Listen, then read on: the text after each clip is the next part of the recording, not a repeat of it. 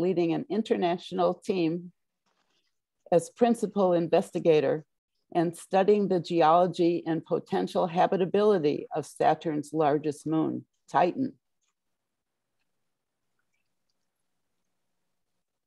She has over 140 peer-reviewed publications and 8 books to her credit, along with special honors and prestigious awards that fill page upon page. In 2016, asteroid 22454 was named Rosaly Lopes by the International Astronomical Union. She is especially proud of the Carl Sagan Award she received for her public outreach. Dr. Lopes is also a supporter of education, diversity, and outreach nationally and internationally. And still, she finds time to explore volcanoes here on Earth, like Mount Etna that she saw erupt, that started it all for her. I turn this over to Dr. Lopes now to share her knowledge and hopefully some of her stories of how she got where she is today, starting with stories of Yuri Gagarin in her native Brazil. She will welcome your questions following her presentation. Rosaly? Thank you. Thank you so much for that great introduction. And it's a great pleasure to be talking to you today. I'm sorry that we can't be all together in person. Yes, my interest in space started a long time ago. My earliest memory, in fact, is of my parents talking about Yuri Gagarin going into space, this Russian who had gone into space. And I was so young that I didn't even know what a Russian was. I just found that terribly exciting. And then I grew up with the Apollo program and I really wanted to go to the moon. I thought, when I saw the movie 2001, A Space Odyssey, I thought that by the time I was like 40, I was going to be working on a space station. Well, that didn't happen. I'm sorry, this is kind of dark. I'm going to turn another light on. And I wanted to be an astronaut, but I found out quite early on that I had some things that were not in my favor. Being a woman, back then only one woman, a Russian, had gone into space. And that was a bit of an experiment. I was Brazilian, not American or Russian. And to top it all, I am very nearsighted. So I realized that being an astronaut wasn't quite going to work out. And I decided to become a scientist and help the space program. So that's how I ended up in astronomy, studying in England, and then coming to the US to JPL on a postdoctoral fellowship, and I stayed. So tonight, I'm going to talk to you. I'm going to share my screen and start my presentation here. And I'm going to talk to you about volcanoes, exploring volcanoes on Earth and beyond, because volcanoes are very exciting. And I'm sure that some of you have probably seen a volcano, whether erupting or not. We have volcanoes not only on Earth, but on other planets. So this photo was taken by the Yazur volcano in Vanuatu on an island called Tanna Island, which is a great volcano if you want to go somewhere and see something erupt, which is fairly safe. And there's, amazing small explosions that are just one of the most beautiful things you can see. But we have volcanoes all over the solar system. I'm not going to talk about all the planets and moons because that would take too long. But we have volcanoes on planets, on moons, asteroids, but active volcanoes are much rarer. And the photo on the right was taken by a colleague of mine in Hawaii, and that's about 30 feet high.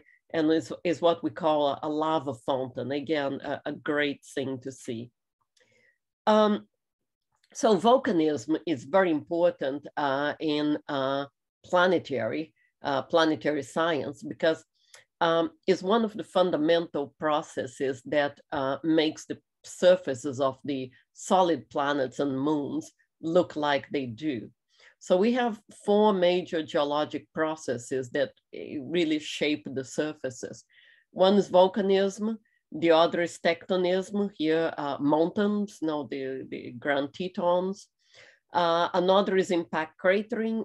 You see here the meteor crater in Arizona, and the other is erosion. So you see here, on Earth, water and wind cause a lot of erosion. And on Earth, we find volcanoes mainly at the plate boundaries. So the Earth's crust is divided into tectonic plates. And, here in the middle of the Atlantic, you have the Mid-Atlantic Ridge, where the plates are spreading apart. And for example, on the west coast of North and South America, you have a subduction zone where one plate is going under the other. So plate boundaries are where earthquakes and active volcanoes also happen. And here are just some of the major ones, represented on this map. And volcanoes are not all the same. We have several different types of volcanic activity, and some of them are very dangerous and some of them are not. So if you want to visit a volcano, you have to really, figure out where you're going and what type of eruption that volcano has. So the major ones, you have places with geothermal activity like Yellowstone. You have Hawaiian and Icelandic eruptions, which are really like the least explosive, the least dangerous types. And here on the top right, you see a lava lake in the volcano Ita Ali in Ethiopia. I'm going to show you some more photos later. And that is, again, a great thing to see. In the middle, you have strombolian activity, like that first picture I showed of Yazur in Vanuatu. That's a strombolian type eruption. Then they start getting more explosive and more dangerous, like Pelean, Vulcanian, Plinian, Ultraplinian. All these major types are named after volcanoes somewhere. Hawaii, Iceland. Strombolian is named after the Stromboli Island in Italy. Pelean after the Mont Pelé volcano in Martinique. Vulcanian after Vulcano, an island off the coast of Italy. Plinian is not named after a place, but a person.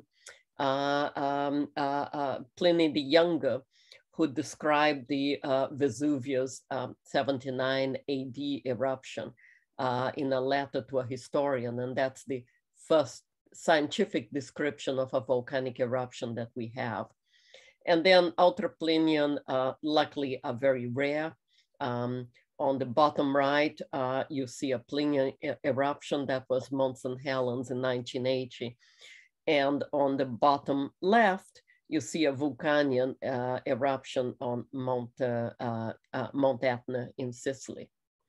So what causes volcanic eruptions to be different? It's mostly the type of rock, which is linked to where on Earth, where along the tectonic plates the volcanoes are. So basalt, which is the dark rock on the bottom right, that has the least amount of, for those of you interested in chemistry, silicon dioxide. And silicon dioxide forms very strong bonds.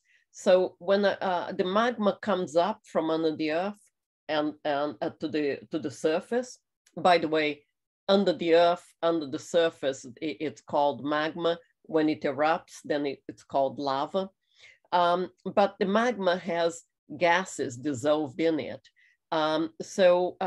When that magma is coming up, the pressure is less, and it's like opening a bottle of soda or a bottle of champagne. That gas wants to come out.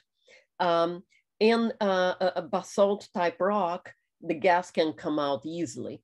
So that's why those eruptions are not very explosive. But as you get to andesite, dacite, rhyolite, the more viscous rocks, then that pressure builds up and builds up and builds up, and eventually it just explodes. So that's why the type of rock is a really major influence on how explosive a volcano is. Most of the Earth's volcanoes are actually under the ocean. For example, here is a photo in the East Pacific Rise. You get these chimneys of what looks like black smoke. One of the great findings about these places under the sea that are venting is that you actually have a lot of life around there. So here in the photo, you can see some like little white sea creatures. I forget what these are exactly. And it was a big surprise to people that, there were creatures living that deep in the ocean. And then when the, volcanism, sometimes under the sea, it builds up, and builds up. And then when it gets to the surface, it can even form a new island. And that's the case of, for example, the island of Surtsey in Iceland. In 1963, this photo on the right was taken by my PhD advisor, who was able to see it. And Surtsey, the island is still there. It's very protected, because biologists study how life is colonizing it. I never been there. You can't go unless you have a special permission. I've been near it, but not on it. Then we'll go to Hawaiian and Icelandic eruptions. The top left is Hawaii, lava going over a cliff, which in Hawaii, these cliffs are called palis. On the bottom left is also Hawaii, and that's a lava lake. And then the two on the right are from Iceland. You see amazing, the bottom one is a fissure, and the lava flows coming out of the fissure. It's taken from above. And the top right is what we call a lava fountain, sometimes called fire fountains. And this is when lava is just whooshing out like a fountain, and is absolutely spectacular to see. Here is another one on Kilauea in Hawaii, a beautiful lava fountain with a lava flow. And lava flows in Hawaii, you can get very close to them. You can walk on them even. If you know what you're doing, you can see here the tip of my boot and also my geologic hammer. So I'm actually collecting a sample from a lava that is still flowing. So the Hawaiian and Strombolian eruptions are the least dangerous ones to go see. But some things you've got to be careful about. This is Hawaii, because lava cools very quickly. So lava forms a crust that's cold, but underneath it's still molten and like 1200 degrees centigrade. And in fact, you can see here again that it forms a crust even while it's still moving. But then if you pierce it with a geologic hammer, is liquid and very hot underneath. So this is a lava tube. Lava in Hawaii typically flows in tubes, so the top crusts over, but underneath that lava is still very hot and flowing. So, you've got to be a little careful. And that's a great photo taken by a colleague of mine of, they're walking over a flow that on the surface is cold or cool, but underneath it's still, the lava is still running through those tubes. Iceland, I wanted to show you the eruption that still some of it's going on. Don't ask me to pronounce the name of the volcano because all the Icelandic volcanoes are very hard to pronounce. This was in July, and I went with my friend Marie Martin, who might actually be in the audience. So you can see this beautiful lava flow in the valley. And in fact, we didn't capture it very well in the photo, but it was very hazy. But in fact, there is some red here. It was actually, you know, exploding, mildly exploding. And if you go to Iceland, even if there isn't an active volcano, a great thing you can do, which, you know, I had not done before, and I'm really glad that Marie and I got to do it, is go to an extinct volcano. And what happened in this particular volcano is that the magma drained out and left a magma chamber empty. And you can actually go down. This is an elevator there on the top right. And it's like a mining elevator. So you get, you know, harnessed on and you get attached to this elevator, and it goes down, bumping against the walls. It's, I'm sure this would never be allowed in the US as a tourist attraction. And then here, Marie and I are at the bottom, and you can see, you know, beautiful formations of different minerals, and it's a great place to see. It's like being in a Jules Verne novel, you know, you're really going down to, into a volcano. Now let's go to Stromboli. Stromboli is one of the Aeolian islands in Italy, and it was made famous by a movie in the 50s called Stromboli with Ingrid Bergman. It was a movie by Roberto Rossellini, and that's where they met and started an affair that was a bit of a scandal in Hollywood. I love this movie poster. It says raging islands, raging passions. Yeah, unfortunately, I could never afford one. They're quite expensive. And I went, a few years ago to Stromboli. I've been there a couple of times. And that's a volcano you can hike up. You can see at the bottom right where people are. Yeah, you can see into the crater, and at night is particularly beautiful. These are mild explosions.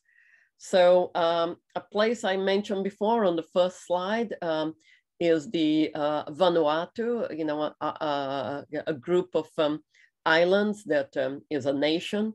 And the capital is here in Port Vila, but they have two particularly nice volcanic islands. One is at the bottom here is Tana, and that's where this Yazur volcano is that has Strombolian activity. And then another one further north is called Ambrym, and that has one, sometimes two lava lakes. So this archipelago is near Fiji, and it's actually a great place to go to see a volcano. So that's, where I went there a few years ago. Again, I've been there a couple of times, but I went with a Brazilian TV crew, and also with some American colleagues. We were doing some research, and they came to film. And the flights between the islands are quite in quite small planes, and somewhat informal. And when we got, we're leaving Tana Island, the pilot had flown us to Ambrym, and he said, "Oh, anything you want to see on the way?" And I said, "Yes, can we circle the active crater?" And he said, "Oh yeah, sure." So those are our photos, and including at the bottom a photo with an infrared camera. So that was quite cool to fly informally like that. Of course, it was a small plane. I'm going to show you This is Yazur. So you can see the, these are small eruptions, small explosions, and there are gases coming out and it just explodes. You know, then more explosive is volcanic activity, a couple of photos of Mount Etna. I showed you this one on the right before. A colleague of mine took this photo and he said they actually ended up running, which is not a wise thing to do on a volcano, but they were there for too long when the explosion started getting bigger and bigger. You don't want to be close to when you get a lot of ash, a lot of explosive activity. And one place that you know, erupted in 1902 was and gave its name to Pelean eruptions is Mont Pelée in Martinique. That's a very nasty type of volcano. On the top left is Mont Pelée as it is these days. It has not erupted for a long time, so it's vegetated.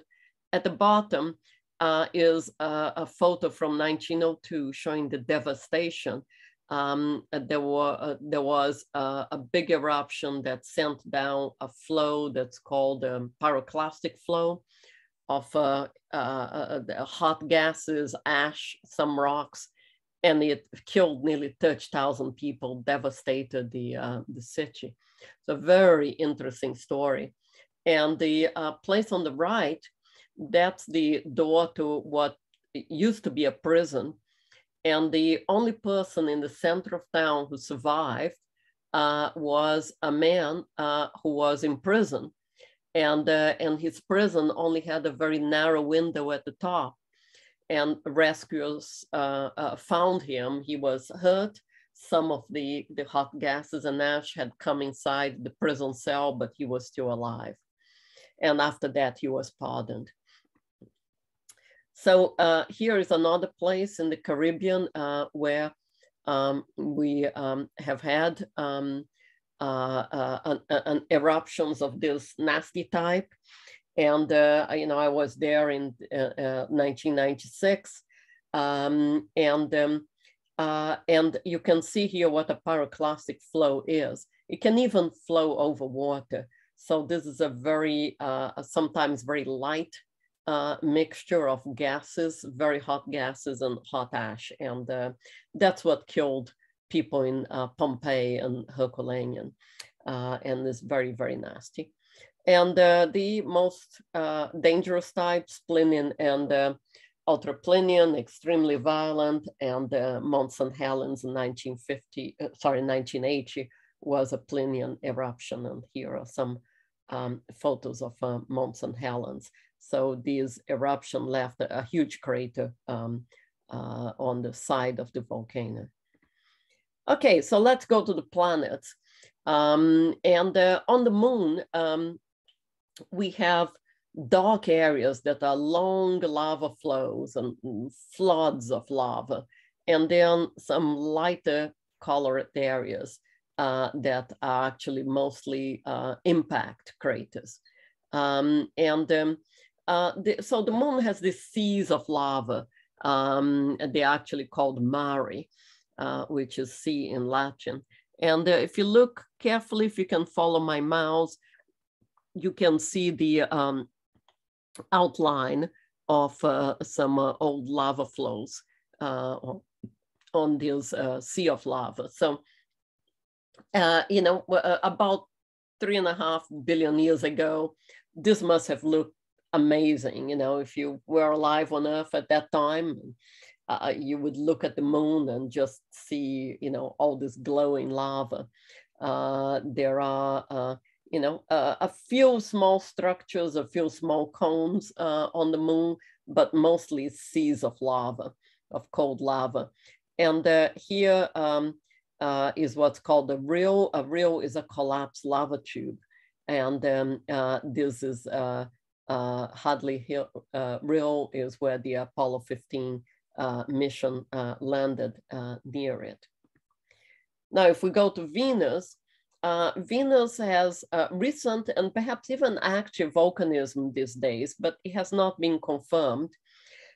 We have a couple of missions in preparation to go to Venus, a couple of NASA missions, and the Europeans are also sending a mission to Venus. There's a lot of interest on Venus at the moment.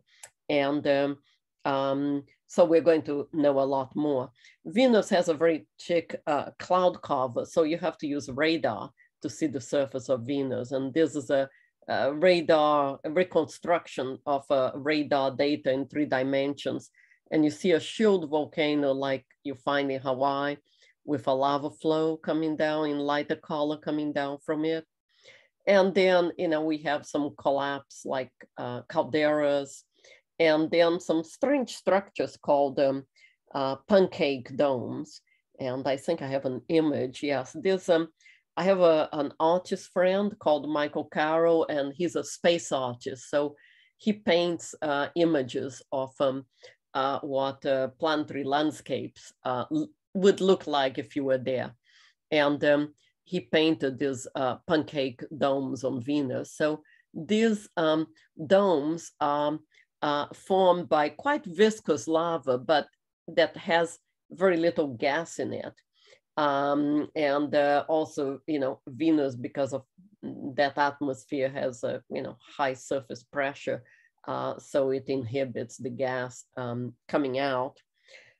So if you have, like very viscous, pasty lava, but without much gas in it, then it just sort of oozes out. And we think that's what happened here. The lava oozed out, and you end up with a shape like a pancake. On Mars, we find some of the largest volcanoes in the solar system. So Olympus Mons is a structure that is 600 kilometers in diameter. You see at the top, there is a series of calderas, collapsed calderas. And if you just take a sliver at the bottom here, you can see a number of lava flows going over. There's a cliff all around the volcano. And it's also 26 kilometers high, but if you do the calculation, the slopes are actually pretty gentle, about 4 degrees, because it's very, very, broad volcano. This is a 3-dimensional view, so you can see the scarp. And superimposed on is essentially topographic data that you can use to reconstruct more or less the shape of the volcano. And now the cliffs, my first project on my PhD was to actually suggest that these cliffs and some material that's kind of very rugged material that forms lobes all around the volcano were actually formed by landslides. And that's still an explanation accepted today. So I'm very proud of that, because I was a young thing and wasn't quite sure what I was doing. But the volcanoes I studied more recently were on Io. That is Jupiter's volcanic moon, is nicknamed the pizza moon because it looks like a pizza. Io is a really weird place. These colors on the surface are all from sulfur, the yellows, the reds, the oranges. But the places that look like the olives on the pizza, the really dark places, those are where the active lavas are.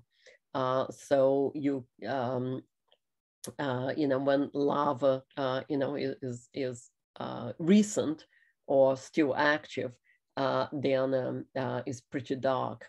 And after it cools off, then sulfur dioxide, which is a gas that's coming out of the volcanoes, can condense on it. And I worked with this instrument called the near-infrared mapping spectrometer. And that instrument detected volcanoes in the infrared. So all the bright spots here are active volcanoes. And by doing very careful pixel by pixel comparison, I ended up finding 71 active volcanoes. And you know, my colleagues at the time joked with me that I should be in the Guinness Book of World Records. And then some years later, a young man came from England to work with me, and he heard the joke and he said, "Oh, I have a friend who works for the Guinness Book of World Records. I should tell him about that." And so the friend did some investigations and wrote to some of my colleagues, got some of my papers, and that's how I have a little note only on the 2006 edition, which was very funny because never in my life I thought I would end up on the Guinness Book of World Records. And, you know, and as the person who discovered the most active volcanoes anywhere. So go to the next one. And now, why is Io? That's a small moon. That's Io there, the orange colored one is a moon of Jupiter. Why is Io volcanically active? Because it's a moon the same size as the Earth's moon. So it should have cooled a long time ago. But Io is in a very peculiar orbit around Jupiter. It's an orbit that is synchronized with other moons of Jupiter. The second one is Europa, third one is Ganymede, fourth one is Callisto. This is a montage, by the way, not a real picture. And it's a montage made from images from the Voyager spacecraft that flew by there in 1979. Well, so what happens that the gravity of Jupiter pulls Io towards it and forms a tide that's like, you know, like the tides we have on the seas of the Earth, but this is a crustal tide. So it's like the whole crust, you know, bulges up. But then those other moons, particularly Europa and Ganymede, are on the other side of Io, and they are pulling that bulge towards it. So Io is like in a tug of war between, you know, the planet Jupiter and the other moons. So that makes the, you know, that bulge get distorted and heats up the interior, and that's why Io is still volcanically active. And so that's a Voyager image from 1979. I was still a student when this was taken. And that's a plume on the about, you know, 100 kilometers high going up from the surface of Io. So that's quite extraordinary. What I studied on Io are volcanoes that I found a lava lakes. So that's at the top here is an image of a volcano that, as I told you, the dark parts are actually either fresh lava or active lava. And this on the right is a couple of thermal maps from NIMS, from the instrument I worked with. We could calculate temperatures. And I started noticing that this, not just this volcano, but several had hot edges. You get hot edges on a lava lake, like this one here in Hawaii. And why? Because as I told you before, lava cools very quickly when it gets to the surface, but underneath is still molten. So if you imagine scum on a pond, as the water on the pond moves a little, the scum hits the sides and breaks up. So that's what's happening here. The material is still moving, and that crust breaks against the sides of the crater or caldera and starts breaking up. So you get these hot edges, and that's an image taken by the camera at nighttime. And again, you see this line of hot material. So lava lakes are actually quite rare enough. We only have like half a dozen of them active at a particular time, but they appear to be very common on Io. And this is one of the most beautiful images of the Tupan caldera on Io that's about 70 kilometers or 44 miles across.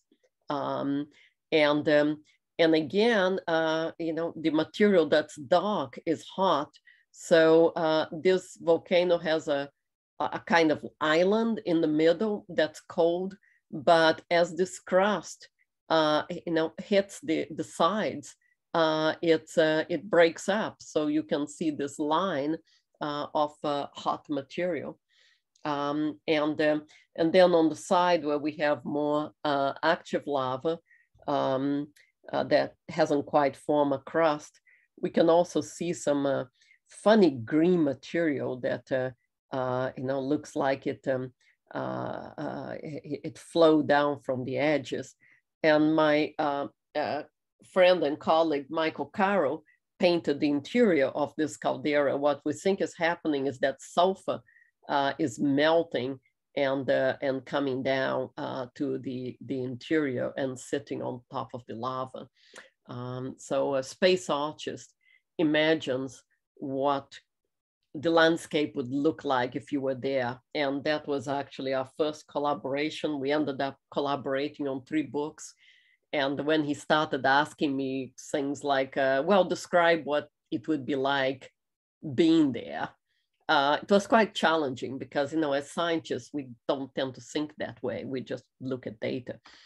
I know I don't have a lot of time, so I'll tell you that, I got particularly interested in studying volcanoes, lava lakes on Earth.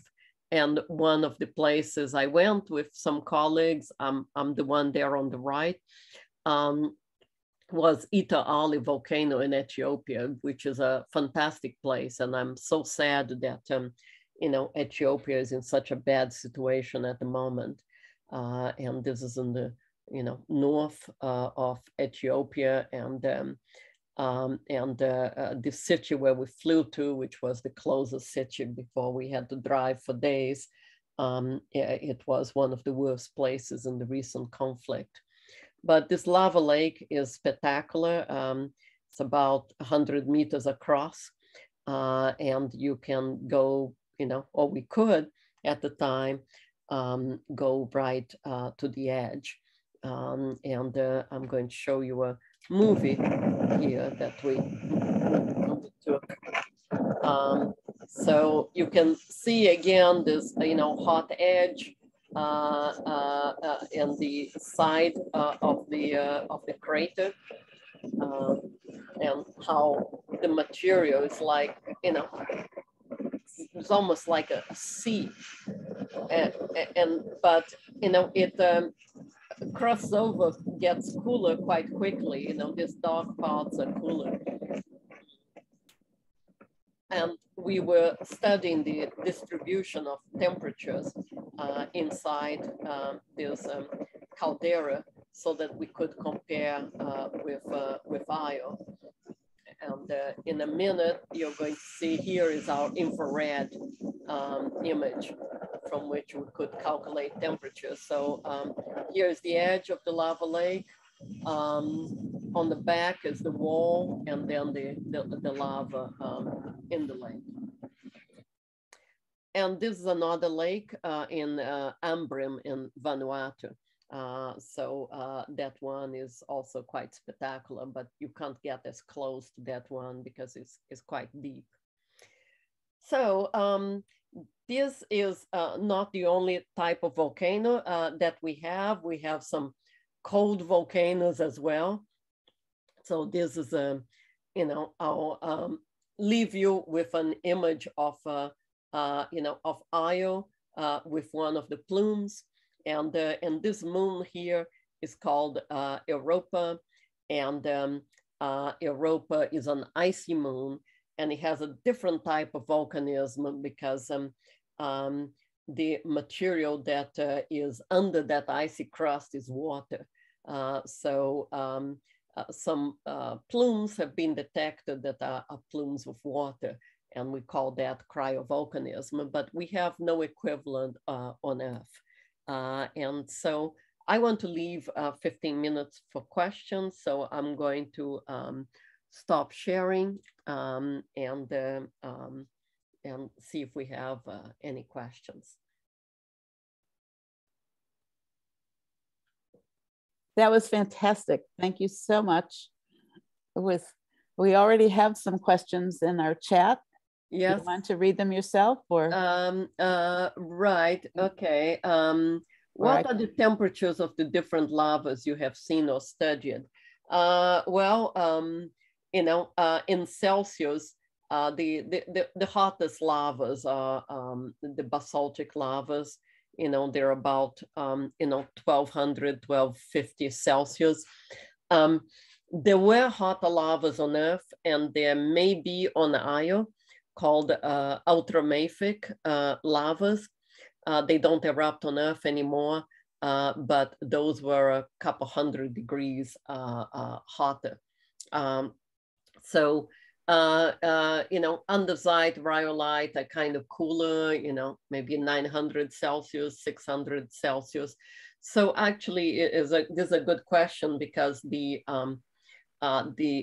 erupting temperature is actually a good hint of what the composition of the lava is.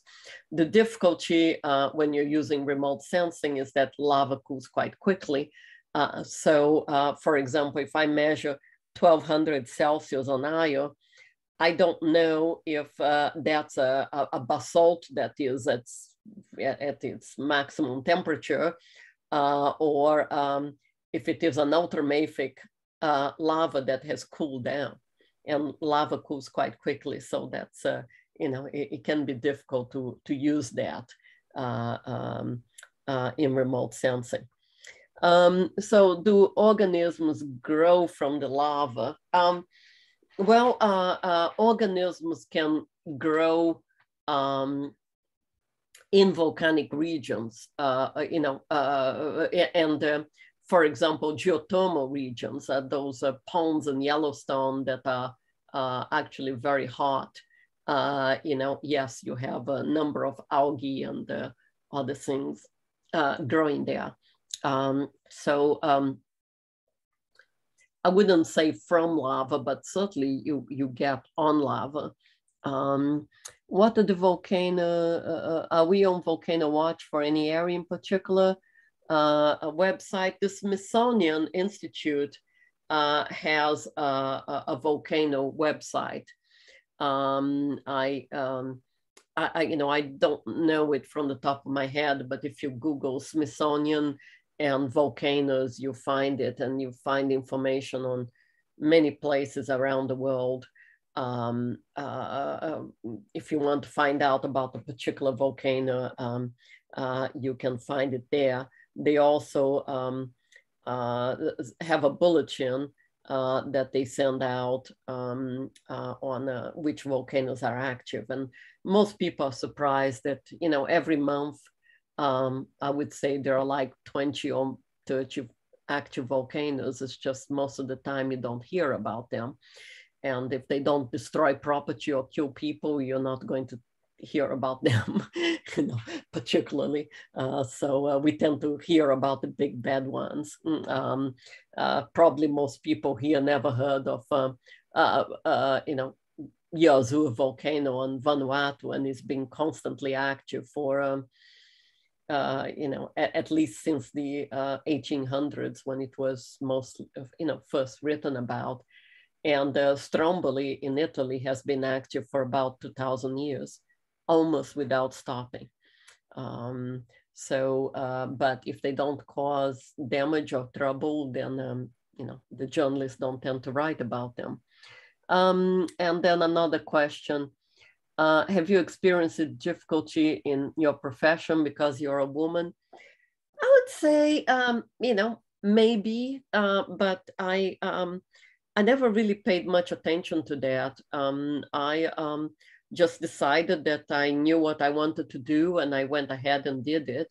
You know, you always have some individuals that might give you a bit of a hard time, but you know, it was not really a major factor in my career. I just went ahead and did what I wanted to do. You know, I think that it's most discouraging probably when women are like teenagers, and it might stop them from getting into science in the first place. But many, you know, if not most of the women I know in science, you know, by the time you get to university, I mean, you're so determined that, you know, it's difficult for someone to deter you from doing something you want to do. So I think that some studies have shown that we have a problem with girls getting interested. They are interested in science when they are quite young, and then something happened about the early teenage years, and they seem to lose interest or become discouraged. So with many other people, I climbed Soufriere on Guadeloupe. Yes, I didn't actually, I haven't been to Soufriere on Guadeloupe. I've been to Soufriere in St. Vincent. We had no mass and the gases were strong. What are those gases?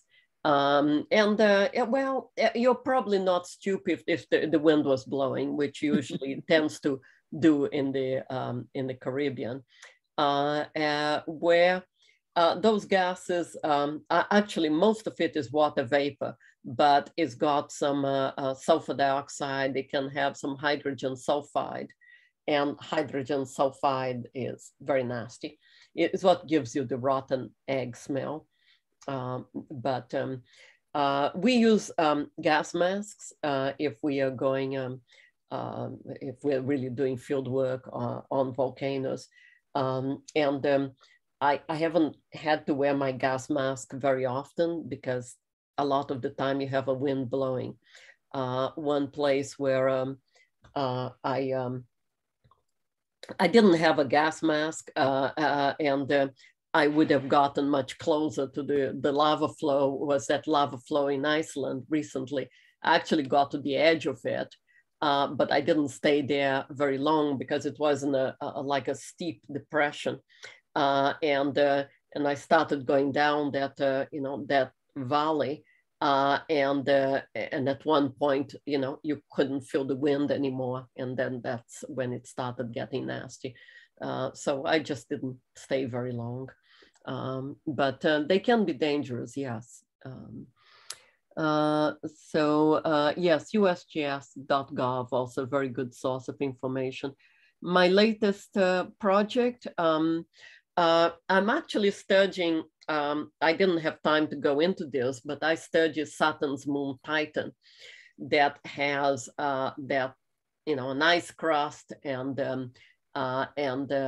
possibly volcanism, or had it in the past, but the volcanism was water that came to the surface. And we think that this layer of water under the ice crust might sustain life. So I am leading a very international team that we are studying the possibility that life could have developed on Titan, because Titan has a lot of organic materials as well. But that's a whole other presentation. So do I think that Mount Rainier will erupt like Mount St. Helens? It might. And Rainier is actually considered the most hazardous volcano in the US. And why is that? Because there is a glacier on top of Rainier, and an eruption could melt that glacier and create mud flows, and mud flows are very dangerous. You might have read in the news about in Indonesia, there was a volcano that erupted, a few days ago or in the last week, and some mud flows came down and actually killed some people. Mud flows are one of the dangers from that type of explosive volcanoes. There is a lot of ash, and then if ice or a glacier starts melting, that can mix with the ash, and that can come down the slopes, and it's very, very dangerous. In fact, parts of Seattle and Tacoma are built on old mud flow deposits. So we got to watch that one very carefully. Have I met Michael Ravine? Yes, I met him. I don't know him well. Yes. And which ones of my books would I recommend for the lay person? Yes, Michael Carroll has lots of books as well. If you're interested in visiting volcanoes, I wrote one called The Volcano Adventure Guide. And, let me see, I can even show it here. A few parts are a bit out of date, but the overall, because I had field guides to particular volcanoes. So I don't have the latest eruptions, for example, described. Michael Carroll and I wrote another one called Antarctica's Earth's Own Ice World, when we actually went to Antarctica to visit Mount Erebus in Antarctica, the only active volcano in Antarctica that has a lava lake at the bottom. And we edited one called Alien Seas, and that's a little bit more kind of technical. And we also wrote one called Alien Volcanoes, which I'm not sure that I have at reach, but and also if you Google on Amazon, either me or Michael Carroll, you find a lot of books. And most of mine have been kind of more for the undergraduate level, but the Alien Volcanoes, the Antarctica one, and the Volcano Adventure Guide are popular level books. Have I studied ancient volcanic eruptions on Earth? Well, depends what you mean by ancient. I actually did spend 6 months as a postdoc in Naples, and I studied lava flows from Vesuvius. So yes, I have studied some old eruptions on Vesuvius. Oh, your son worked in Iceland and sent photos. Iceland is a delightful place. It's really wonderful. The volcanoes sending the flames straight out of the side of the craters through fissures. Is this a common sighting? Well, it's shooting lava. Lava fountains up a fissure. Yes, that's relatively common on Hawaiian and Icelandic type volcanoes. It's, if you go to Hawaii or Iceland, there's no guarantee you're going to see that. It's quite a spectacular sight when you do see it. So any other questions? I think Rosaly, I know you've been to 50 countries. Oh, more than maybe that. even more by now, from what I read.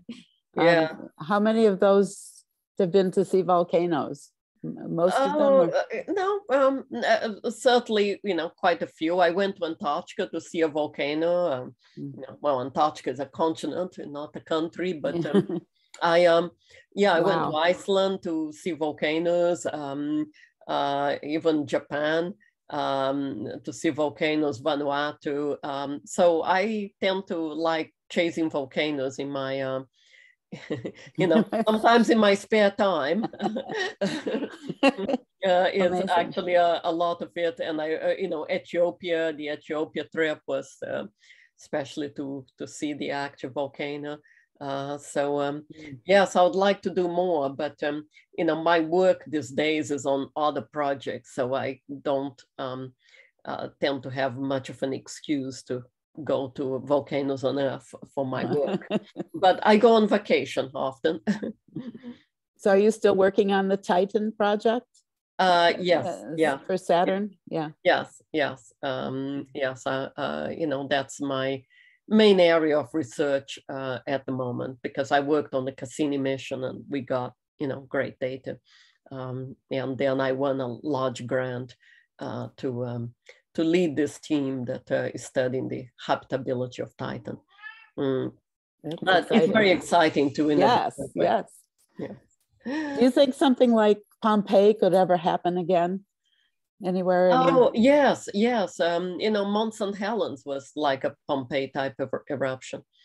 And you know, we even in the United States, we got some potentially nasty volcanoes like Mount Rainier.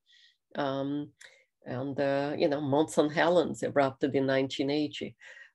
So, yeah, Pompeii was not a huge eruption as eruptions go.